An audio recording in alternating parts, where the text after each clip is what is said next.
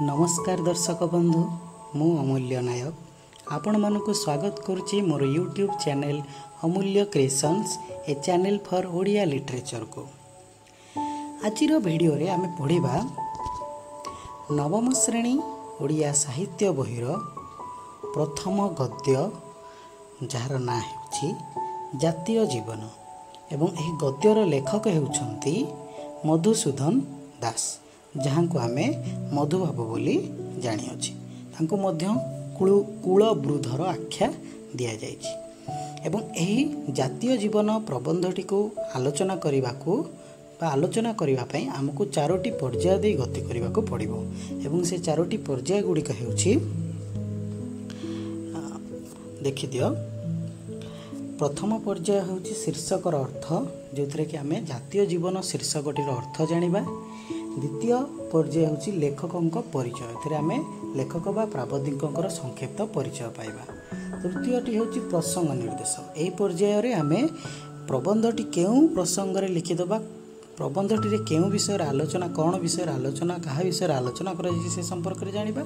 एवं चतुर्थ पर्यायटी रे होछि आमे प्रबंधटी को भल भाव रे आलोचना करिबा, अर्थर सहित आलोचना करिबा। ताले एबे जिबा हमरो प्रथम पर्याय जार ना हला शीर्षकर अर्थ। देख शीर्षकर अर्थ, शीर्षकटी आमर अछि जातीय जीवन, दुईटी शब्द, गोटे जातीय गोटे जीवन। ते जातीय शब्दर अर्थ कौन ना समग्र देश बा जाति पई जहा उद्दिष्ट ताकू जातीय बोली कह जाए। जो जिनसटा समग्र देश बा जाति पई रही ताकू आमे जातीय कहबा। एवं जीवन कहले निजर प्राण जीवन। ताले जदि आमे दुईटा जाकू मिसेईकी जानिबा जातीय जीवन काहाकू कहा जाए, जेउ प्राण बा जीवन निजर देश बा जातिर उन्नति पई उद्दिष्ट ताहा जातीय जीवन।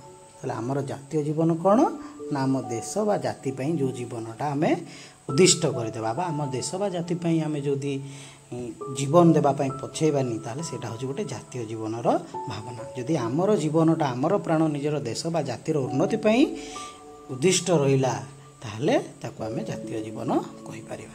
बुझी हला। एबे जिबा हमर द्वितीय पर्याय जार ना हला कोन लेखक बा प्राबन्धिकंकर परिचय। ए पर्याय रे आमे प्राबन्धिकंकर संक्षिप्त परिचय जानिबा। देख प्राबन्धिकंकर नाम हेउछि प्रथमे मधुसूदन दास, जन्म हेउछि 1848 मसीहा एप्रिल मास 28 तारिख। केउठारे ना कटक जिल्लार सत्य भामापुर ठारे। तांको पितांक नाम थिला चौधरी रघुनाथ दास एवं मातांक नाम पार्वती देवी हला। एवं तांकर साहित्य कृति गुड़िक हेउछि कोन ना उत्कल संतान, जाति इतिहास, ज्ञानर उक्ति और जातीय गीतिका इत्यादि अल्प किछि लिखा जाइछि। से भी बहुत किछि साहित्य बेसी गुड़े साहित्य रचना करिनांती। से जड़े स्वाधीनता संग्रामी कवि थिले। विशेष करी तांको कविता गुड़िकरे बा तांकर लेखा गुड़िकरे जातीयतावाद जातीयता बोध बेसी भाव में बहुत मात्रा रे प्रस्फुटित हेउथिला। आउ कौन तांको विषय रे तांको कौन सम्मान मिलथिला देखिबा। देख अच्छा साहित्य कृति परे कौन सम्मान देख। से थिले ओडिशार प्रथम बारिस्टर थिले, वकील, प्रथम ओडिया ग्रेजुएशन पास करथिले। प्रथम ओडिया एमए पीजी जोटा मास्टर ऑफ आर्ट्स जोटा अछि सेटा करथिले। प्रथम ओडिया बिलात यात्री थिले। प्रथम एलएलबी थिले। प्रथम बिहार ओडिशा विधानसभार सदस्य थिले। प्रथम मंत्री थिले। प्रथम जिला परिषदर बेसरकारी सदस्य एवं भाइसराय परिषदर प्रथम सदस्य थिले। से 1903 मसीह उत्कल सम्मेलन प्रतिष्ठा करथिले। उत्कल सम्मेलन होची आम ओडिशा को ओडिशार लोकमानक मनरे जातीयतावाद सृष्टि करिबा एवं ओडिशार इंग्रेज मानकू फेरई देवा उद्देश्य से ओडिशा को इंग्रेज मुक्त करने उद्देश्य एक संगठन जातीयतावादी संगठन गठन कराइथिला एवं से संगठन कहाँ द्वारा गठन कराइथिला ना आमर मधुबाबू चेष्टा फल तांकर प्रचेष्टार 1936 मसीहा अप्रैल 1 तारिख दिन भाषा भित्तिरे प्रथम भारतीय राज्य भाव ओडिशा प्रतिष्ठा होता 1936 मसीहा एप्रिल 1 तारिख में आम ओडिशा गोटे भाषा भित्तिक प्रथम राज्य भाषा को लेकिन गोटे राज्य भाव में स्वतंत्र राज्य भाव मान्यता पाइथिला एवं कहार प्रचेष्टा फल मधुबाबू प्रचेष्टा फल है मधुबाबू मृत्यु घटी 1934 मसीहा फेब्रुआरी मास 4 तारिख 85 वर्ष बयस बुझीगला। अच्छा एबे जिबा आमर परवर्ती पर्याय तृतीय पर्याय जहाँ प्रसंग निर्देश कौन अच्छी आम कौन जाना ना आलोच्य जातीय जीवन प्रबंधटी जाति प्रेमी लेखक किए ना मधुबाबू से मधुबाबूंकर बा मधुसूदन दासंकर उत्कल सम्मिलनी रे जाति उद्देश्य रे प्रदान करिथिबा एक अभिभाषणर एक संक्षिप्त सार कथा मधुबाबू जातीय उत्कल सम्मिलन रे गोटे संगठन बा सम्मिलन जिते बसीथिला तार गोटे सम्मिलनी गोटे बैठक बसीथिला से बैठक रे से जो भाषण देथिले से भाषणर गोटे संक्षिप्त अंश गोटे छोटिया अंश होची एही प्रबंधटी एथिरे कौन अच्छी ना एथिरे लेखक कौन करछथि ना जातीय जीवन एवं व्यक्तिगत जीवन मध्य रहिथिबा संपर्क को निरूपण करछथि किबळी भाबरे आमे जातीय जीवन एवं व्यक्तिगत जीवन भितर संपर्क कौन रहिछि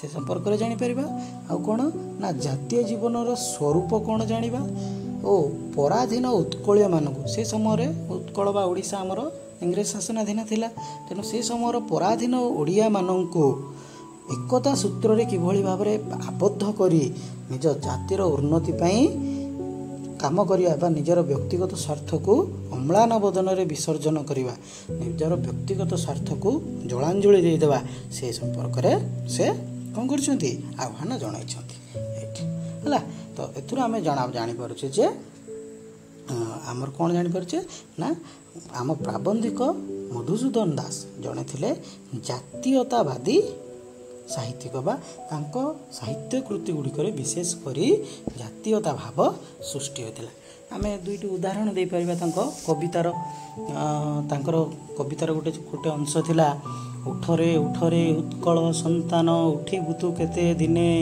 पूर्व गौरव पूर्व महिमा पड़ू निकी तोर मने तो पूर्व पुरुषे जय करिथिले गंगा ठारू गोदावरी तांकरी ओरसे जन्म नहीं तुही केउ गुणे तांकु सरी आ गोटे आमे लिखि परिबा कोन ना जाति नंदी घोष चलिब कि भाई स्वार्थ को सारथी कले टाणे किरे गाड़ी दानार तोगड़ा घोड़ा मुहे बंधा थिले ये थिला तांकर केतोटी जातीयतावादी जातीयता भाव सृष्टि करथिबा कवितार अंश हला तो एबे जिबा आमे हमर चतुर्थ पर्याय जहाँ होती जहाँ कि होची गद्यटी को आलोचना करबा एई पर्याय रे आमे कोन करबा ना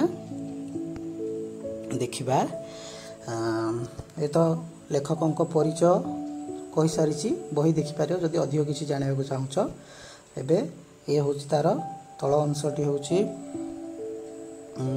आमर प्रसंग निर्देश एबे आम आलोचना करबा देखो ये गला प्रसंग निर्देश एठो आमर आरंभ होला चतुर्थ पर्याय जहाँ कि होची प्रबंधर आलोचना कौन देला देखो आंभ मानकर जातीय जीवन अच्छी कि जाति जाति मध्य भाव हेबा निमंते जीवन आवश्यक आम मानक मध्य जो जीवन परिलक्षित हुए ताहा होची व्यक्तिगत जीवन है तो प्रथम एटा आउ थे पिले मैंने तुमको कही रखी यह हूँ मधुबाबू उत्कल सम्मिलन गोटे सभारे जो भाषण देते से भाषण गोटे अंश तेणु ये जहाँ लिखाई से गुड़िक मधुबाबू द्वारा दि जाइए एक भाषण ताकू लिखाई तो मधुबाबू ये कहते आंभ मानकर जातीय जीवन अच्छी कि प्रश्न करा प्रथम धाड़ी आमर जातीय जीवन अच्छी कि ଜାତି ଜାତି ମଧ୍ୟରେ ଭାବ ହେବା ନିମନ୍ତେ ଜାତି ଜାତି ଭିତରେ ଭଲ ଭାବ ସୃଷ୍ଟି ବା ଆମର ଗୋଟେ ଜାତି ଆଉ ଗୋଟେ ଜାତି ଭିତରେ ଭାବର ଆଦାନ ପ୍ରଦାନ ନିମନ୍ତେ ବା ଗୋଟେ ସମ୍ପର୍କ ସ୍ଥାପନ ନିମନ୍ତେ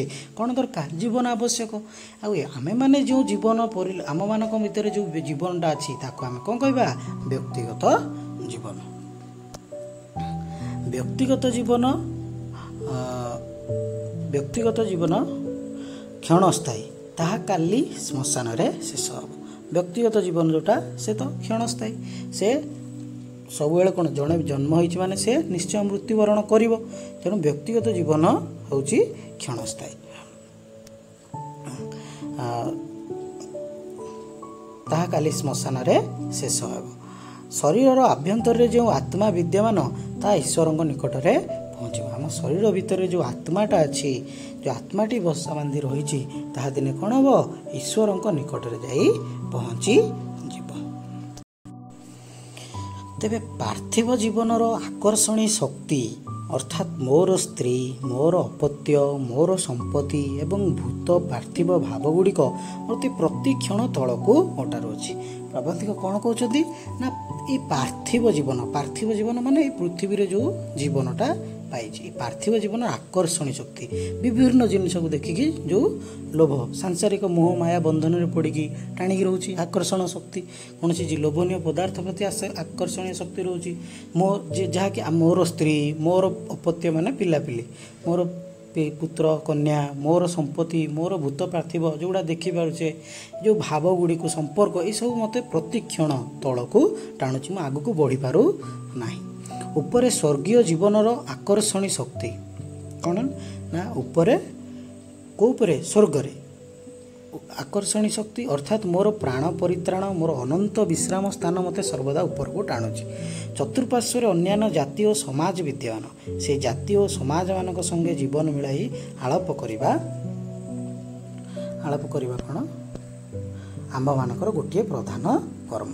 ଆଚ୍ଛା, କ'ଣ କହିଲା ଯେ ଏଇ ଯେଉଁ ଆକର୍ଷଣୀ ଶକ୍ତି ସବୁବେଳେ ତାଙ୍କୁ ତଳକୁ ଟାଣୁଛି, କିନ୍ତୁ ସେ ଚାହୁଁଛନ୍ତି କ'ଣ ଆଗକୁ ବଢ଼ିବେ। ସ୍ୱର୍ଗର ଯେଉଁ ଆକର୍ଷଣୀ ଶକ୍ତି, ସ୍ୱର୍ଗୀୟ ଜୀବନର ମୁକ୍ତି, ସେଇ ଶକ୍ତି ତାଙ୍କୁ ସବୁବେଳେ କ'ଣ କରୁଛି? ଉପରକୁ ଟାଣୁଛି। କିନ୍ତୁ ଏଇ ଯେଉଁ ଆକର୍ଷଣ ଶକ୍ତି, ମୋର ପିଲା ଛୁଆ, ମୋର ସନ୍ତାନ, ମୁଁ ସମସ୍ତଙ୍କୁ ଛାଡ଼ି କିଭଳି ଭାବରେ ଚାଲିଯିବି, ସେ ଶକ୍ତିଟା ତାଙ୍କୁ ସବୁବେଳେ ତଳକୁ ଟାଣୁଛି। ମୋର ପ୍ରାଣ ପରିତ୍ରାଣ, ମୋର ପ୍ରାଣର ଉଦ୍ଧାର ହେବେ କିଭଳି, ମୁଁ ସେ ଭଗବାନଙ୍କ ପାଖକୁ ଚାଲିଗଲେ ମୋର ଜୀବନର ପ୍ରାଣର ଉଦ୍ଧାର ଘଟିବ। ମୋର ଅନନ୍ତ ବିଶ୍ରାମ ସ୍ଥାନ ମୋତେ ସବୁବେଳେ ଉପରକୁ ଟାଣୁଛି, କିନ୍ତୁ ମୋର ଯେଉଁ ସମ୍ପର୍କର ଯେଉଁ ଆକର୍ଷଣୀ ଶକ୍ତି ମୋତେ ସବୁବେଳେ ତଳକୁ ଟାଣୁଛି। ମୋର ଚତୁଃପାର୍ଶ୍ୱରେ ବିଭିନ୍ନ ପ୍ରକାର ଜାତି ଏବଂ ସମାଜ ଅଛନ୍ତି, ସେ ଜାତି ଓ ସମାଜମାନଙ୍କ ସଙ୍ଗେ ଜୀବନ ମିଳାଇ ଆଳାପ କରିବା ମାନେ କଥାବାର୍ତ୍ତା କରିବା ଆମମାନଙ୍କର ଗୋଟେ ପ୍ରଧାନ କର୍ମ। ଆମମାନଙ୍କ ଚାରିପଟେ ଯେଉଁ ଜାତି ଅଛି ତା ସହିତ କ'ଣ କରିବା? ମିଳିମିଶି ସମ୍ପର୍କ ରଖିବା ଆମର ଗୋଟେ ପ୍ରଧାନ କର୍ମ। ଜାତୀୟ ଜୀବନ ପ୍ରତିଷ୍ଠିତ ହେଲେ ଜାତି ଜାତି ଭିତରେ ସଦ୍ଭାବ ବଢ଼ିବ। ଏଇଟା ପ୍ରଶ୍ନ ଆସୁଛି ପିଲେ, କ'ଣ ହେଲେ ଜାତି ଜାତି ମଧ୍ୟରେ ସଦ୍ଭାବ ସ୍ଥାପନ ହୋଇପାରିବ? କ'ଣ ନା ଜାତି ଜାତି ମଧ୍ୟରେ ଯଦି ଜାତୀୟ ଜୀବନ ପ୍ରତିଷ୍ଠା ହୋଇପାରିଲା ତାହେଲେ ସଦ୍ଭାବ ଆସିପାରିବ, ହେଲା। ଆଚ୍ଛା, ଆଉ କ'ଣ ଦେଖିବା? ଦେଖ, ଜାତି ଜାତି ମଧ୍ୟରେ ଯେଉଁ ସଦ୍ଭାବ ତହିଁରେ ଉଚ୍ଛେଦ ହେବ ନାହିଁ। ଜାତି ଜାତି ମଧ୍ୟରେ ଯେଉଁ ସଦ୍ଭାବଟା ଅଛି ତାର କେବେ ଉଠିଯିବ ନାହିଁ ବା ବିଚ୍ଛେଦ ହେବ ନାହିଁ, କେବେ ସରିବ ନାହିଁ। କିନ୍ତୁ ବ୍ୟକ୍ତିଗତ ସଦ୍ଭାବ ଚିରସ୍ଥାୟୀ ନୁହେଁ। କିନ୍ତୁ ବ୍ୟକ୍ତିଗତ ମଣିଷର ଯେଉଁ ନିଜସ୍ୱ ଭାବନାଟା ରହିଛି, ନିଜସ୍ୱ ଗୁଣ, ନିଜସ୍ୱ ଚିନ୍ତାଧାରା, ସେଇଟା ସବୁବେଳେ ପରିଣତ ହୋଇଯିବ। କିନ୍ତୁ ଯେତେବେଳେ ସେ ସମଗ୍ର ଜାତି ପାଇଁ ଯେଉଁ ମିଳିମିଶି ରହୁଛି ଜାତୀୟ ଜୀବନଟା, ସେଇଟା କେବେବେଳେ କ'ଣ ହୋଇପାରିବନି, ବା ଜାତି ଜାତି ଭିତରେ ଯେଉଁ ସମ୍ପର୍କଟା ଅଛି ସେଇଟା କେବେବେଳେ ନଷ୍ଟ ହେବ ନାହିଁ। ଜାତି ଜାତି ମଧ୍ୟରେ ଯେଉଁ ଭାବନାଟା ଅଛି ସେଇଟା କେବେବେଳେ ଉଚ୍ଛେଦ ହେବ ନାହିଁ। କିନ୍ତୁ ମଣିଷର ଯେଉଁ ବ୍ୟକ୍ତିଗତ ଚିନ୍ତାଧାରା ସେଇଟା କିନ୍ତୁ ଚିରସ୍ଥାୟୀ ନୁହେଁ, ସବୁବେଳେ ଗୋଟିଏ ଚିନ୍ତାଧାରା ରହିବ ବୋଲି ତାର କୌଣସି ମାନେ ନାହିଁ। ତାହା କ୍ଷଣଭଙ୍ଗୁର, ତାହା କେବେ ମଧ୍ୟ କ'ଣ ହେଇପାରେ? ଅଳ୍ପ ସମୟ ପାଇଁ ବା ମୁହୂର୍ତ୍ତକରେ ଯେ ନଷ୍ଟ ହୋଇଯାଏ, କ୍ଷଣଭଙ୍ଗୁର। ତାପରେ କେହି କେହି ଏପରି ବିଚାର କରନ୍ତି ଯେ ଜାତୀୟ ସଦ୍ଭାବ ହେଲେ ବ୍ୟକ୍ତିଗତ ଅସଦ୍ଭାବ ରହିବ ନାହିଁ। କ'ଣ କହନ୍ତି ନା କେହି କେହି କହନ୍ତି ଯଦି ଜାତୀୟ ସଦ୍ଭାବ ଅଛି ତାହେଲେ ବ୍ୟକ୍ତିଗତ ଅସଦ୍ଭାବ ରହିବ ନାହିଁ। ଯଦି ଜଣେ ଜାତୀୟ ସଦ୍ଭାବ ରହିଲା ତାହେଲେ ମଣିଷର ବ୍ୟକ୍ତିଗତ ଯେଉଁ ସ୍ୱଭାବ ବା ତା'ର ଚିନ୍ତାଧାରାରେ ପରିବର୍ତ୍ତନ ଆସିବ ନାହିଁ। କିନ୍ତୁ ଏପରି ବିଚାର ଭ୍ରାନ୍ତିମୂଳକ, ଏପରି ବିଚାର କରିବା ଭୁଲ। ଜଣେ ଜାତୀୟ ଜୀବନରେ ମଜି ରହିଲା ବା ଜାତୀୟ ଜୀବନର କୁ ଗ୍ରହଣ କରିଦେଲେ ଯେ ତା'ର ବ୍ୟକ୍ତିଗତ ଜୀବନରେ ପରିବର୍ତ୍ତନ ଆସିବନି, ତାହା କହିବା ଠିକ୍ ନୁହେଁ। ଜାତୀୟ ଜୀବନ ପ୍ରତିଷ୍ଠିତ ହେଲେ ସୁଦ୍ଧା ଜାତି ଭିତରେ ବ୍ୟକ୍ତିଗତ ବିବାଦ ସମୂଳେ ଲୋପ ପାଇବା ଅସମ୍ଭବ। ଜାତୀୟ ଜୀବନ ସୃଷ୍ଟି ହେଲେ କ'ଣ ହେବ? ବ୍ୟକ୍ତିଗତ ଭିତରେ, ଜାତି ଭିତରେ ବ୍ୟକ୍ତିଗତ ବିବାଦ, ଲୋକମାନଙ୍କ ମଧ୍ୟରେ ପରସ୍ପର ଭିତରେ ବିବାଦ, ସେଟା କେବେ ବି ଶେଷ ହେବ ନାହିଁ। ଏପରି କେହି ମନେ କରିବେ ନାହିଁ ଯେ ଉତ୍କଳରେ ଜାତୀୟ ଜୀବନ ପ୍ରତିଷ୍ଠିତ ହୋଇ ତହିଁର ମୂଳଦୁଆ ଦୃଢ଼ ହେଲେ ମଧ୍ୟ ଆମ ଦେଶରେ ବ୍ୟକ୍ତିଗତ ବିବାଦ ଆଦୌ ରହିବ ନାହିଁ ଓ ଅଦାଲତ ଗୁଡ଼ିକ ଉଠିଯିବ। ତେଣୁ ଏଭଳି ଆମେ କହିବା ଠିକ୍ ନାହିଁ। ଯଦି ଆମେ କହିବା ଯେ ଜାତୀୟ ଜୀବନ ପ୍ରତିଷ୍ଠା ହେଲେ ବ୍ୟକ୍ତିଗତ ଗଣ୍ଡଗୋଳ ହେବ ନାହିଁ ବା ବ୍ୟକ୍ତିଗତ ଅସଦ୍ଭାବ ରହିବ ନାହିଁ, ତାହେଲେ ଏଇଟା ହେଉଛି ଭୁଲ।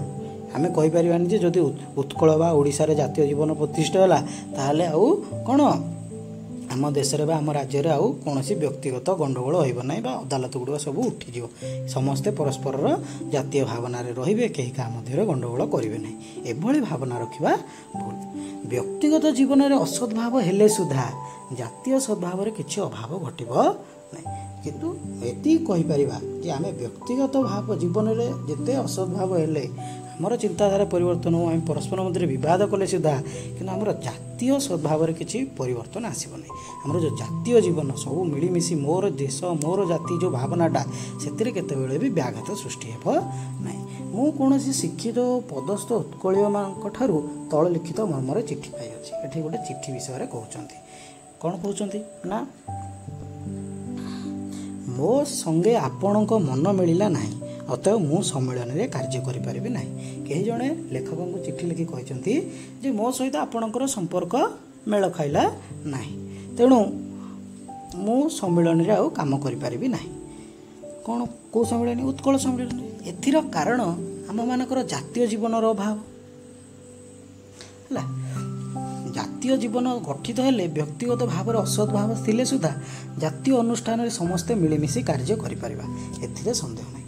ଆଚ୍ଛା, ସେ ଯେଉଁ ଲୋକ ଜଣକ କହିଲେ ଯେ ମୋ ସହିତ ଆପଣଙ୍କର ମନ ମିଳିଲା ନାହିଁ, ତେଣୁ ମୁଁ ସମ୍ମିଳନୀ ରହିବିନି, ଏହାର କାରଣ କ'ଣ ନା ଜାତୀୟ ଜୀବନର ଅଭାବ। ଜଣେ ମଣିଷ ବ୍ୟକ୍ତିଗତ ଅସଦ୍ଭାବ ଥିଲେ ସୁଦ୍ଧା ଯଦି ଜାତୀୟ ଜୀବନଟି ତା'ର ଠିକ୍ ଅଛି, ଜାତୀୟ ଭାବନାଟା ଠିକ୍ ଅଛି, ମୁଁ ମୋର ଦେଶ ମୋର ସଂଗଠନ ମୋର ଅନୁଷ୍ଠାନ ପ୍ରତି ମୋର ଭଲ ଭାବନା ଅଛି, ତାହେଲେ ମୁଁ କ'ଣ ମିଳିମିଶି ଅନୁଷ୍ଠାନରେ କାର୍ଯ୍ୟ କରିପାରିବି। କିନ୍ତୁ ମୋର ଯେତେ ବ୍ୟକ୍ତିଗତ ଚିନ୍ତାଧାରା ବଦଳ ଥିଲେ ସୁଦ୍ଧା ବା ଅଲଗା ଥିଲେ ସୁଦ୍ଧା, କିନ୍ତୁ ଯଦି ଗୋଟେ ସମୂହ ଚିନ୍ତାଧାରା ଭିତରେ ମୁଁ ମିଶିକି ରହୁଛି, ଗୋଟେ ଜାତୀୟ ଚିନ୍ତାଧାରାରେ ମିଶିକି ରହୁଛି, ସେତେବେଳେ ଆମର ସଂଗଠନଟି ଠିକ୍ ଭାବରେ ଚାଲିପାରିବ। କିନ୍ତୁ ଏଠି କ'ଣ ହେଇଛି ନା ତାଙ୍କର ବ୍ୟକ୍ତିଗତ ଅସଦ୍ଭାବ ଥିଲେ ମଧ୍ୟ ତାଙ୍କର ଜାତୀୟ ଜୀବନଟା ଏଠି ଠିକ୍ ନାହିଁ, ଅର୍ଥାତ୍ ତାଙ୍କର ସଂଗଠନ ପ୍ରତି ଯେଉଁ ମନୋଭାବଟା ରହିଲା ସେଥିରେ ଭୁଲଭାଲ ରହିଛି ହେଲା। ଏଠାରେ ଆପଣଙ୍କୁ ଆଉ ଗୋଟେ ଉଦାହରଣ ଦେବାକୁ ଇଚ୍ଛା ହେଉଛି। କ'ଣ ଆଉ ଗୋଟେ ଉଦାହରଣ ଦେଇଛନ୍ତି? ପ୍ରଥମେ ଆକାଶରୁ କ୍ଷୁଦ୍ର ଜଳବିନ୍ଦୁ ପୃଥିବୀ ଉପରେ ପଡ଼େ ଉପରୁ ଆକାଶରୁ ଜଳ ପଡ଼େ ତଳେ, ତତ୍ପରେ ଜଳବିନ୍ଦୁ ଗୁଡ଼ିକ ଏକତ୍ରିତ ହୋଇ ଗୋଟିଏ ଜଳଧାରା ହୋଇ ତଳକୁ ବହିଯାଏ। ତାପରେ ଜଳବିନ୍ଦୁ ଗୁଡ଼ିକ ଏକାଠି ହେଇକି କ'ଣ ହୁଏ? ଜଳଧାରା ହୋଇ ତଳକୁ ବହି ଚାଲେ। ଏହିପରି କେତେ ଗୁଡ଼ିଏ ଜଳଧାରା ମିଶି ଗୋଟିଏ ନାଳରେ ପରିଣତ ହୁଏ। ଏହିପରି କେତେ ଗୁଡ଼ିଏ ନାଳ ନଦୀରେ ପରିଣତ ହୋଇ ତଳକୁ ବହିଯାଏ। ଠିକ୍ କଥା। କେତେ ବର୍ଷା ହେଲା, ଟିପ୍ ଟିପ୍ ଜଳବିନ୍ଦୁ ପଡ଼ିଲା, ସେଗୁଡ଼ିକ ମିଶିକି କ'ଣ ହେଲା? ଗୋଟେ ଜଳଧାରା ହେଲା, ବହି ଚାଲିଲା। ଜଳଧାରା ଗୁଡ଼ିକ ମିଶିକି ଗୋଟେ ନାଳ ହେଲା, ନାଳ ସେମିତି ବହି ବହୁତ ଗୁଡ଼ିଏ ନାଳ ମିଶିକି ଗୋଟେ ନଦୀରେ ପରିଣତ ହେଲା ଏବଂ ଶେଷରେ ସେ ନଦୀରେ କ'ଣ ହେଲା? ନଦୀଟି ଯାଇ ଶେଷରେ ସମୁଦ୍ରରେ ଯାଇ ସେ ନଦୀ ଗୁଡ଼ିକ ପଡ଼ିଲା କି ନାହିଁ? ତାହେଲେ ଆମେ କ'ଣ ଜାଣିଲେ? ସବୁ ସ୍ଥଳରେ ସବୁ ଅବସ୍ଥାରେ ଜଳ ନିଜର ଜାତୀୟ ଗୁଣକୁ ଜୀବନରେ ଟେକ ରଖିଅଛି କି ନାହିଁ? ଜଳର ଜାତୀୟ ଗୁଣ କ'ଣ? ନିମ୍ନଗତି, ବହି ଚାଲିବା। ଆମେ ଆରମ୍ଭରୁ ଜାଣିଲେ ଜଳବିନ୍ଦୁ ଆକାଶରୁ ପଡ଼ିବାଠୁ ଆରମ୍ଭ କରି ସମୁଦ୍ରରେ ମିଶିବା ପର୍ଯ୍ୟନ୍ତ ଜଳଟି କ'ଣ କରିଛି? ନିମ୍ନଗତି, ତଳକୁ ତଳ ବହି ଚାଲିଛି, ତଳକୁ ତଳକୁ ବହି ଚାଲିଛି। ବିନ୍ଦୁଏ ଜଳରେ ସେଇ ଗୁଣ ଥିଲା ଏବଂ ମହାସମୁଦ୍ର ମଧ୍ୟରେ ଯେଉଁ ଜଳ ଅଛି ତାର ମଧ୍ୟ ସେଇ ଗୁଣ। ବିନ୍ଦୁଏ ଜଳୁ ଯେତେବେଳେ ଆକାଶରୁ ପଡ଼ିଲା ଜଳ ସେ ମଧ୍ୟ ତଳକୁ ବହିଲା ଏବଂ ସମୁଦ୍ରରେ ଥିବା ଜଳଟି ମଧ୍ୟ କ'ଣ ହେଲା ତଳକୁ ତଳ ବହି ଚାଲିଛି। ଆଚ୍ଛା, ତାହେଲେ ବିନ୍ଦୁଏ ଜଳରେ ସେଇ ଗୁଣ ବିଦ୍ୟମାନ ଓ ସମୁଦ୍ରରେ ମଧ୍ୟ ଜଳ ସେଇ ଜାତୀୟ ଗୁଣ ରହିଛି। ଆମ ସମସ୍ତଙ୍କର ମନେ ରଖିବା ଉଚିତ, ଆମର କ'ଣ ମନେ ରଖିବା ଉଚିତ ଯେ ଆମମାନଙ୍କର ଜାତୀୟ ଜୀବନ ଅଛି। କ'ଣ ଅଛି? ଜାତୀୟ ଜୀବନ ରହିଛି। ସବୁ ଅବସ୍ଥାରେ, ସବୁ କାଳରେ ଓ ସବୁ ସ୍ଥାନରେ, କ'ଣ କହିଲେ ନା ସବୁ ଅବସ୍ଥାରେ, ସବୁ କାଳରେ, ସବୁ ସ୍ଥାନରେ ଆମେମାନେ ପ୍ରତ୍ୟେକ ଜାତୀୟ ଜୀବନର ଟେକ ରଖି କାର୍ଯ୍ୟ କରିବା ଏକାନ୍ତ ଆବଶ୍ୟକ। ସବୁ ସ୍ଥଳରେ ଆମେ ସବୁବେଳେ ଜାତୀୟ ଜୀବନର ଟେକ ରଖିବା ହେଲା। ଆମର ଦେଶର, ଆମ ଜାତିର ଉନ୍ନତି କିଭଳି ହୋଇପାରିବ ସେଇଭଳି ଚିନ୍ତାଧାରାକୁ ନେଇକି ଆମେ ସବୁବେଳେ କାର୍ଯ୍ୟ କରିବା। ଆମ୍ଭମାନଙ୍କ ମଧ୍ୟରୁ କେବେ କେହି ଭ୍ରମରେ ପଡ଼ିଥାନ୍ତି, ସେ ଭ୍ରମ ଅତି ଶୀଘ୍ର ସଂଶୋଧନ କରିବା ଏକାନ୍ତ ଆବଶ୍ୟକ। ଆମ ଭିତରେ ଯଦି କେହି କିଛି ଭୁଲ ବୁଝାମଣାରେ ପଡ଼ିଲା ତାହେଲେ ସଙ୍ଗେ ସଙ୍ଗେ ତାର ଭୁଲକୁ କ'ଣ କରିବା? ସଂଶୋଧନ କରିବା ବା ଆମର ହେଉଛି ଏକାନ୍ତ ଆବଶ୍ୟକ। ଆଚ୍ଛା, ଯେବେ କେହି ଜଣେ ଓଡ଼ିଆ ଜାତିକୁ ଗାଳି ଦିଏ ତାହେଲେ ତୁମ ମନରେ ରାଗ ହୁଏ କାହିଁକି? ପ୍ରଶ୍ନ କରୁଛନ୍ତି। ଆମ ଜାତିକୁ ଯେତେବେଳେ ଜଣେ ଗାଳି ଦେଉଛି ଆମ ମନରେ ରାଗ ହେଉଛି ନା ନାହିଁ? ଆଚ୍ଛା, କିନ୍ତୁ ତୁମର କୌଣସି ଗୋଟେ ବ୍ୟକ୍ତି ଲୋକକୁ ଯେତେବେଳେ ଜଣେ ଗାଳି ଦେଉଛି ସେତେବେଳେ ହୁଏତ ଆମ ମନରେ ସେ ଭାବନା ଆସେ ନାହିଁ ବା ରାଗ ଆସେ ନାହିଁ, କିନ୍ତୁ ଯେତେବେଳେ ଆମ ଦେଶ ବା ଆମ ଜାତି ଉପରେ କଥା ଉଠୁଛି ସେତେବେଳେ ଆମ ମଧ୍ୟରେ କ'ଣ ଆସିଯାଉଛି? କ୍ରୋଧ ଆସିଯାଉଛି। କାହିଁକି? ଆମ ମନରେ ଜାତୀୟ ଜୀବନ ଅଛି। କିନ୍ତୁ ଗୋଟେ ବ୍ୟକ୍ତି ବିଷୟରେ ଯେତେବେଳେ କୁହାଉଛି ସେତେବେଳେ ତା ସହିତ ହୁଏତ ମୋର ଭଲ ସମ୍ପର୍କ ଥାଇପାରେ ନଥାଇପାରେ, ସେତେବେଳେ କ'ଣ ହେଉଛି? ମୋର ବ୍ୟକ୍ତିଗତ ଚିନ୍ତାଧାରା, ବ୍ୟକ୍ତିଗତ ଜୀବନ ଉପରେ ପ୍ରଭାବ ପଡ଼ୁଛି। ଏଥିର କାରଣ ନିରୂପଣକୁ ଗଲେ ଜଣାଯିବ ଯେ ଏହା ଗୋଟେ ଜାତୀୟ ଜୀବନର ଚିହ୍ନ। ଠିକ୍ କହିଲ, ଜାତୀୟ ଜୀବନର ଚିହ୍ନ ନୁହଁ କି? ଯଦି ଆମ ଦେଶ ବା ଜାତି ନାଁରେ କିଏ କହୁଛି ଆମ ମନରେ କ୍ରୋଧ ସୃଷ୍ଟି ହୋଇଯାଉଛି। ଯେବେ ଜାତୀୟ ଜୀବନର ଚିହ୍ନ ଆମମାନଙ୍କ ମନ ମଧ୍ୟରେ ଅଛି, ତେବେ ଆମ୍ଭେମାନେ ପ୍ରତ୍ୟେକ ଯେକୌଣସି କାର୍ଯ୍ୟ କରୁ ସେତେବେଳେ ନିଜକୁ ସର୍ବପ୍ରଥମେ ଏହି ପ୍ରଶ୍ନଟି ପଚାରି ଆବଶ୍ୟକ। ଯେହେତୁ ଆମମାନଙ୍କ ମନରେ ସମସ୍ତଙ୍କ ଭିତରେ ଜାତୀୟ ଜୀବନର ଚିହ୍ନଟି ଅଛି, ତେଣୁ ଆମେ ପ୍ରତ୍ୟେକ କାର୍ଯ୍ୟ କରିବା ପୂର୍ବରୁ ଆମେ ନିଜକୁ ଗୋଟେ ପ୍ରଶ୍ନଟେ ପଚାରିବା ଆବଶ୍ୟକ। କ'ଣ ପ୍ରଶ୍ନ? ନା ମୋ କାର୍ଯ୍ୟ ଦ୍ୱାରା ମୋ ଜାତିର, ଏଇଟା କହୁଛନ୍ତି କ'ଣ କହୁଛନ୍ତି ନା ମୋ କାର୍ଯ୍ୟ ଦ୍ୱାରା ମୋ ଜାତିର ନିନ୍ଦା ହେବ କି ନାହିଁ? ମୁଁ ଯେଉଁ କାମଟା କରୁଛି ସେ କାମରେ ମୋ ଜାତିର କୌଣସି ନିନ୍ଦା ହେବ କି, ଅପନିନ୍ଦା ହେବ କି? ମୋ ଜାତିର ମାନ ହାନି ଘଟୁଛି କି, ସମ୍ମାନ ହାନି ଘଟିବ କି? ମୁଁ ମିଥ୍ୟାବାଦୀ ହେଲେ କିମ୍ବା ଖୁସାମତ କଲେ ଏହି ନିନ୍ଦାରେ ମୋ ଜାତି ଭାଗି ହେବ? ଏହା ପ୍ରତ୍ୟେକ ବ୍ୟକ୍ତିର ବୁଝିବା ଆବଶ୍ୟକ। କ'ଣ ବୁଝିବ ନା ମୁଁ ଯଦି ମିଛ କହିବି କିମ୍ବା ଖୁସାମତ କରିବି, ଅନ୍ୟର ଚାଟୁକାର ହେବି, ତାହେଲେ କ'ଣ ହେବ ନା ମୋର ଜାତିର ନିନ୍ଦା ହେବ, ମୋ ଜାତି ଏଇ ନିନ୍ଦାର ଭାଗିଦାରୀ ହେବ। ତେଣୁ ତେବେ ମୋତେ ତାପରେ କ'ଣ କହୁଛି, ଏଇ ଜିନିଷଟା ସମସ୍ତେ ବୁଝିବା ଆବଶ୍ୟକ। ମୋତେ ଯେବେ ଜଣେ ଯୁବକ କୁବାକ୍ୟ କହେ, ତେବେ ମୁଁ ପ୍ରତି ଉତ୍ତର କଲେ ତଦ୍ୱାରା ମୋ ଜାତିର ଗୌରବ ବୃଦ୍ଧି ହେବ କି ନାହିଁ? ଜାତିର ମୂଲ୍ୟ ବଢ଼ିଲେ ଜାତୀୟ ଲୋକେ ତହିଁର ସୁଫଳ କରିବେ, ଏଥିରେ ସନ୍ଦେହ ନାହିଁ। କ'ଣ କହିଲେ ନା ମୋତେ ଯେତେବେଳେ ଜଣେ କୁବାକ୍ୟ କହେ, ଖରାପ କଥା କହିଲା, ମୁଁ ଯଦି ତାକୁ କିଛି ପ୍ରତି ଉତ୍ତର ଦେବି, ତାଦ୍ୱାରା ମୋ ଜାତିର ଗୌରବ ବୃଦ୍ଧି ହେଉଛି କି ବୃଦ୍ଧି ହେଉନି ସେ ବିଷୟରେ ମଧ୍ୟ ଜାଣିବା ଆବଶ୍ୟକ। ଜାତିର ମୂଲ୍ୟ ବଢ଼ିଲେ ଜାତୀୟ ଲୋକେ ତହିଁର ସୁଫଳ ଭୋଗ କରିବେ, ଏଥିରେ ସନ୍ଦେହ ନାହିଁ। ଆମର ଜାତିର ଯଦି ମୂଲ୍ୟ ବଢ଼ିବ ତାହେଲେ ଆମେ ଆମ ଜାତିର ଲୋକମାନେ ଏହାର ଫଳଟା ନିଶ୍ଚୟ ସୁଫଳ ପାଇବେ ହେଲା। କେମିତି ଜାଣିବା? ତାର ଗୋଟେ ଉଦାହରଣ ଦେଇଛନ୍ତି। ଜାପାନ ଜାତିଙ୍କ ବିଷୟରେ ଆମ୍ଭେମାନଙ୍କର ସଭାପତି ମହାଶୟ ଯାହାଙ୍କର ବକ୍ତୃତା କହିଅଛନ୍ତି, ଜାପାନ ଜାତିଙ୍କର ଗୋଟେ ଉଦାହରଣ ଦେଉଛନ୍ତି। ଜାପାନ ଜାତିର ଉନ୍ନତିର ମୂଳ ମନ୍ତ୍ର କ'ଣ? ଏଇଟା ପ୍ରଶ୍ନ ଆସୁଛି ପିଲେ, ଭଲସେ ଦେଖିବ। ଜାପାନ ଜାତିର ଉନ୍ନତିର ମୂଳ ମନ୍ତ୍ର କ'ଣ? ଆଚ୍ଛା, ଜାପାନ ଜାତିର ଉନ୍ନତିର ମୂଳ ମନ୍ତ୍ର ମୋ ପ୍ରାଣ ଯାଉ, ଲକ୍ଷେ ଜାପାନୀଙ୍କ ପ୍ରାଣ ଯାଉ, କିନ୍ତୁ ଜାପାନ ଜାତିର ମାନ ବୃଦ୍ଧି ହେଉ। କ'ଣ କହିଲେ? ମୋର ଜୀବନ ଯାଉ, ମୋର ପ୍ରାଣ ପଛେ ଯାଉ, ଲକ୍ଷେ ଜାପାନୀ ଲୋକଙ୍କର ପ୍ରାଣ ଯାଉ, କିନ୍ତୁ ଆମ ଦେଶର, ଆମ ଜାତିର, ଜାପାନୀ ଜାତିର ସବୁବେଳେ ସମ୍ମାନ ରହୁ। ଏହି ଭାବ ପ୍ରତ୍ୟେକ ଜାପାନୀଙ୍କ ହୃଦୟରେ ନୃତ୍ୟ କରୁଛି। ପ୍ରତ୍ୟେକ ଜାପାନୀ ବା ଜାପାନର ଲୋକଙ୍କ ମନରେ ଏହି ଭାବନାଟା ଅଛି ଯେ ଆମର ପଛେ ଜୀବନ ଚାଲିଯାଉ, କିନ୍ତୁ ଆମ ଜାତିର, ଆମ ଜାପାନ ଜାତିର ମୂଲ୍ୟ ସମ୍ମାନ ଟେକ ରହୁ। ବୁଝିଗଲା? ଆଚ୍ଛା, ଏବେ ଯିବା ପରବର୍ତ୍ତୀ ପେଜକୁ। ଏହି ଭାବ ଯୋଗୁଁ आज जापानी जाति पृथ्वी रे सर्वत्र पूजित होउछि। एई जो भावनाटा रहिला जे मोर जीवन जाऊ लक्षे जापानीकर जीवन जाऊ किंतु आम जापान जातिर टेकर हो जो भावनाटा लगे आज समग्र पृथ्वी रे जापान जाति गोटे निजर गोटे स्वतंत्र परिचय सृष्टि कर पारछि। मु दिने मरिबी निश्चय जे जन्म नहीं मर मु आज मले मो जातिर मान वृद्धि हेब पूर्वपुरुषंकर मान वृद्धि हेब और मोर संतान सतंतीकर मान बढ़िबो। एई भावापन्न लोकंकु नहीं जापान जाति गठित। को जाति को भावापन्न ना मु जदि आज मरीजी मो देश पई जीवन दे देबी ताले मो जातिर मान वृद्धि हेब मो पूर्वपुरुषंकर जीवन सम्मान बढ़िबो मोर संतान सतंती माने मध्य तांकर सम्मान बढ़िबो। एई जो भावापन्न को नहीं कि जापान जाति गठित बुझिला। तापरे जातिर मान वृद्धि संगे संगे जातिर जगतर चक्षुरे से जातिर मूल्य बढ़ुअछि एथिरे संदेह नहीं हला। अच्छा कौन कहला जे जातिर मान वृद्धि संगे संगे जगतर चक्षुरे से जातिर मूल्य जो जातिर मान सम्मान बढ़ुछि से जातिर मूल्य मध्य बढ़ुछि एथिरे कौनसी संदेह नहीं।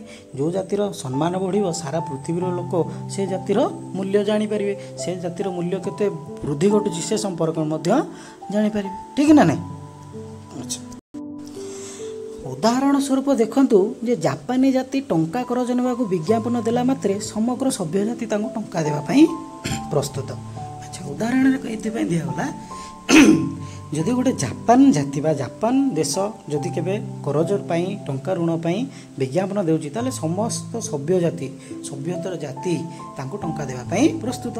कहीं ना जापान जातिर गोटे स्वतंत्र परिचय सृष्टि होइचंती सेमाने होचंती कथारे पक्का जवाब रे पक्का सेमाने सभ्य जाति सेमाने उन्नततर जाति हला। एथिर कारण जगत चक्षुरे जापान जातिर मूल्य बढ़ुअछि हला। जापान जातिर जेहेतु जगत रे मूल्य बढ़ी जापान जातिर तेणु सेमाने टंका देवा पई कुंठाबोध करूनांती। जेतेबेला पर्यंत व्यक्तिगत जीवन को जाति जीवन निमंते बळी देवाको शिखि नांदी सेतेबेला पर्यंत जातीय जीवन गठित होई नाही बोली जानिबाको हेबो। केतेबेला जाने ना जे पर्यंत हमर व्यक्तिगत जीवन को आमे जाति पई बळी देवाको शिखि नाही हला। जेतेबेला पर्यंत आमे व्यक्तिगत स्वार्थ को जलांजलि देनी जे पर्यंत आमे व्यक्तिगत जीवन को ढाली दे आमर जातिर उन्नति निमंते जीवन दान दे करिया को मध्ये पश्चाताप हेनी पश्चातपद हेनी से पर्यंत आमे कोन जातीय जीवन गठित होई नाही बोली जानिबा। ओ तेते बेଳ जाए जातीय जीवनर मूल्य लोक माने जानि नांदी बोली कहबाको हेबो एवं से पर्यंत कहया जे लोक माने जातीय जीवनर मूल्य बुझी नांदी। गोटे कुकुर को तापर आ गोटे उदाहरण दउछंदी। अच्छा गोटे कुकुर को आदर सहित हृष्टपुष्ट कर रखंतु ताऊ नहीं बिलुआ दिखाई दिंतु देखिबो से बिलुआटी खिंकारी हेला मात्रे देसी कुकुरटी लांज गुंजी आपण निकट को पळै आसीबो हला। जदि आमे गोटे कुकुर को रखिबा आदर सहित हृष्टपुष्ट करी रखिबा खाइबा को दबा ताकू जदि गोटे बिलुआ पाखे रखिबा बिलुआटी जदि ताकू खिंकारी दब गर्जन करदेव देखिबो सांगे सांगे देसी कुकुरटी लांज गुंजी आपण निकट को पळाई आसीबो बुझिला। किंतु गोटे डाहाळ कुकुर जंगली कुकुर हो डाहाळ कुकुर को जो छुआटे आणंतु ताकू गोटे बाघ देखै दियंतु देखिबे जे से डाहाळ छुआटी निर्भय रे भावरे महाभाळ बाघ आड़को झपटी पड़िबो हला। जदि आमे गोटे डाहाळ कुकुरर छुआ को आनिकी रखिबा हला ताहले जानिबा देखिबा जे से डाहाळ कुकुर छुआटी से बाघटे जदि आमे भी ताकू नै बाघ पाखरे छाड़ी दवा से बाघ को मध्य भय करिवो नाही हला। ताकू गोटे बाघ देखियो से बाघ छुआ से छुआटी डाहाळ छुआटी बाघ सहित लड़ाई करिया पे आगो को झपटी जीव। जेबे से डाहाळ कुकुर छुआटी कथा कहि पारु थांदा तार असीम साहसिकता कार्यर कारण आपण ताकू पचारले से एही परे जवाब दियंता। जदि से डाहाळ कुकुर छुआटी कथा कहि पारु थांता ताकू जदि आमे पचारंते जे तो एते साहस कोठु आसिला ताले से तार उत्तरर दियंता कोन उत्तर दियंता। अच्छा कहंदा मु जाने जे महाबळ बाघ को आक्रमण करने को जाई मु सेही बाघ हाथ रे मरबी कौन कह मुझे जानी जदि डाहाल कुकुर को प्रश्न करवा जे तोते कहीं भय लगुनि तू केमी बाघ सामना को पलैलु तेल से कह मुझे जानी महाबल बाघ को आक्रमण करने जा निश्चय ता हाथ में मरबी किंतु मो जातिर गुण हूँ साहसिकता मोर जो डाहाल कुकुर जो गुण बा जातिर गुणटा हूँ कौन साहसिकता से माने साहसी मु मोर जीवन प्रति माया रखी बाघ निकट को न गले मो जातिर मान ओ मूल्य कमिज से कह जदि मु मोर भय जीवन भय बाघ पाखक न जाई सेठू फेरी आसबि ताहले मोर जातिर सम्मान हानि घटिब मु पछके मरे से कहूँ मु मरे पछके कि डाहाल कुकुर दाम मोर साहसिकता द्वारा बढ़ो ए सन्देह नहीं कि आज जदि मु बाघ सहित लड़ाई कर मरी जाऊँगी हूँ तो लोक मैंने कौन कहे कुकुरटे हेल्ले केते साहस देख डाहाल कुकुरटे केते साहस यही उदाहरण अर्थ यही जे आमे मैंने समस्ते कार्य कला बेले थोड़े आम मानकर भाविबा उचित जे मो कार्य द्वारा मो जातिर मान बढ़ुची कि नहीं है तेणु आम यही प्रश्नटा मन को पचारिया कथा जे मु जो कार्य करुच्ची से कार्य द्वारा मो जातिर सम्मान बढ़ुची ना नहीं जदि कौन कार्य आरंभ करुचे जिते बड़े मत जड़े कुवाक्य कहे मत जड़े खराब कथा कहला मुझे जब जानीपे जे मुझे कुवाक्यर प्रत्युत्तर न दे चुप रही मो जातिर मान बढ़ और मो जातिर गंभीरता बढ़ ताले एपरी स्थल मो नीरव रहा एकांत कर्तव्य जदि मत किए गोटे खराब कथा कहूँ कुवाक्य कहूँ जदि सेठी मु जानीपार जे ताकू किसी न कहवा द्वारा न कहीकि चुप रहा द्वारा मो जातिर सम्मान बढ़ुची ताले मुझे चुप रही उचित अच्छा ताले मोर कर्तव्य होबाटे मु साइलेंट रही बा चुप रही दोष गुण देखा संपर्क में मोर वक्तव्य है कि जे प्राबंधिक कहते लेखक कहते जे दोष और गुण देखा संपर्क में वक्तव्य जे दुईटी आखिरु दुईटा आमर जोड़ी आखिरु गोटे आखि बंद करो आउ गोटे आखि खोला रख दुईटा आखिरु गोटे आखि बंद कर गोटे खोला रख बंद आखिरे अन्य जातिर दोष गुड़ी को देख अन्य जाति बा अन्य लोक मानकर दोष गुड़ को गोटे आखिरे देख बंद आखिरे जो आखिटा बंद कर खोला आखिरे से मानकर गुण गुड़ी को निरीक्षण कर से गुण गुड़ी को शिक्षा कर सबु व्यक्ति और सबु जाति ठारे अनुकरण करने जो अनेक गुण रही लेखक कहते जे दुईटा आखिर गोटे आखि बंद कर और आ गोटे आखि खोला रख जो आखिटी बंद कर से आखिरे अन्य जातिर दोष गुड़ी को देख आखि बंद करी अर्थात से दोष गुड़ी को कौन कर दियो भूली जाओ देख ना ग्रहण कर ना से अन्य जो आखिटा खोला रखिच से आखिरे से गुण गुड़ी को देख प्रत्येक जाति प्रत्येक देशर लोक मान किसी शिक्षणीय गुण मान रही जो गुण गुड़ी को आम ग्रहण करवा उचित अर्थात लेखक कह उचित अन्यर दोष को न देखी तार गुण गुड़ी को देख है सूर्य निर्विकार भाव में समस्त किरण वितरण करुँच निर्विकार भाव कौन सी नीरवरे बा स्थिर भाव में कहा प्रति छंद कपट नहीं निर्विकार भाव में से कौन करती समस्त को किरण देउछंती समुद्र लुणी पानी रे मिश्री शरबत रे नर्दमा रे सबुठी तांकर किरण पड़ुछि कि नहीं किंतु आपण मैंने देखु जे सूर्य किरण विशुद्ध जल तक टाणी निए और से गुड़िक पुनर्बार पृथ्वी रे सेचन करे एथुरु आमे माने यही महाशिक्षा पाउछु जे सबुठारे दोष तक त्याग करी गुण गुड़ी को ग्रहण कर सूर्य समुद्र जल रे तांको किरण पकाती जदि आमे मिश्री शरबत करवा से किरण पकाती नर्दमा जल में किरण पकाउछन्ति बाछ विचार तांकर किछि नाही किंतु से नर्दमा जल हो समुद्र जल हो एवं सर्वत्र जल हो से सब बेले शुद्ध जिनिसटा को ग्रहण करते एवं ताकू नेकी रखती एवं पुणी भूपृष्ठ को ताकू फेरई दियंती अर्थात आमे माने मध्य अन्यर गुण गुड़ी को ग्रहण करिया से गुड़िकर दोष गुड़ी को ग्रहण करिया नर्दमा गुड़ी को ग्रहण करिया नर्दमा रे थिबा स्वच्छ जलटा को जमिति सूर्य ग्रहण करचंदी आमे सेमिति अन्यर दोषटी को छाड़ी देई तार भल गुण गुड़ी को ग्रहण करिबा एवं सूर्य जमिति पुणी थरे से ग्रहण करथिबा जलटी पुणी वर्षाई पृथ्वी पृष्ठ पड़ुची ठीक से भली आमे जो भल गुण गुड़ी को ग्रहण करिबा ताको आम जीवन रे प्रयोग करिबा बुझिगला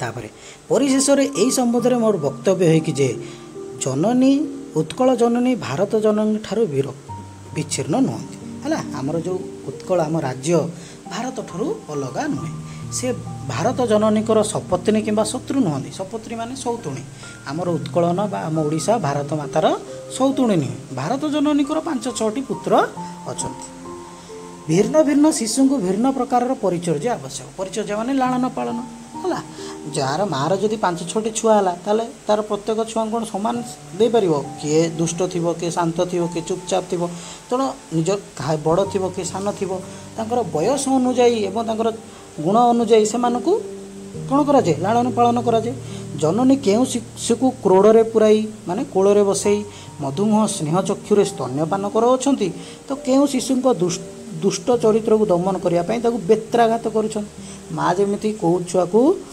कोଳରେ बसई आदर सहित क्षीर खुआउची तो कौ जदि शिशु तार दुष्ट है ताकू बेतरे कौन करुच्ची गाली करके बाड़ौची शासन करुच्ची केउ शिशु को निकट को बसई ताकू परामर्श ताठारू परामर्श ग्रहण करुछ एवं केउ शिशु को पिला को पाखरे बसई तार परामर्श ग्रहण करुछ हैला एमती भारत वर्ष प्रत्येक राज्य गुड़िक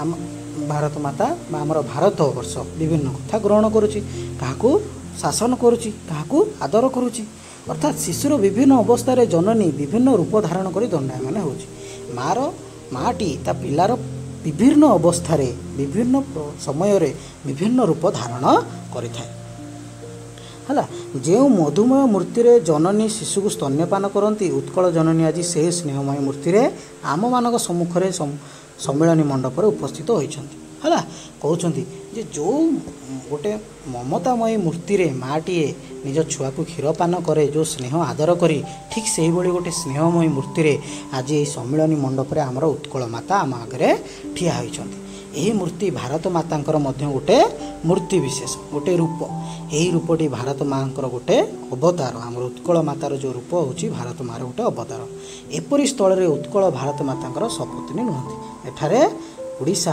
भारत मार गोटे कौन सपत्नी बा सौतुणी भारत माता उत्कल माता होची समस्ते सबू एक आम समस्त मन में जाति धर्म वर्ण लिंग निर्विशेष जातीयता भावना सृष्टि होगा कथा जातीय जीवन सृष्टि होगा उचित बुझीगला ता तलू किसी कठिन शब्द देछि देखिपर आउ जदि किसी कठिन शब्दर अर्थ बुझीपारन पचारि पार बुझीगला अच्छा आउ ठीक अच्छे धन्यवाद वीडियोटी जदि भल लगुच ताले अन्य मानकु शेयर करंतु एवं लाइक करंतु निजे लाइक करंतु अन्य मानक शेयर करी देखांतु एवं मोर चैनल को जदि सब्सक्राइब करना ताले सब्सक्राइब कर दियंतु आज तो समय हो जाइछि पुणी देखा हबो परवर्ती वीडियो रे रहउछि नमस्कार धन्यवाद।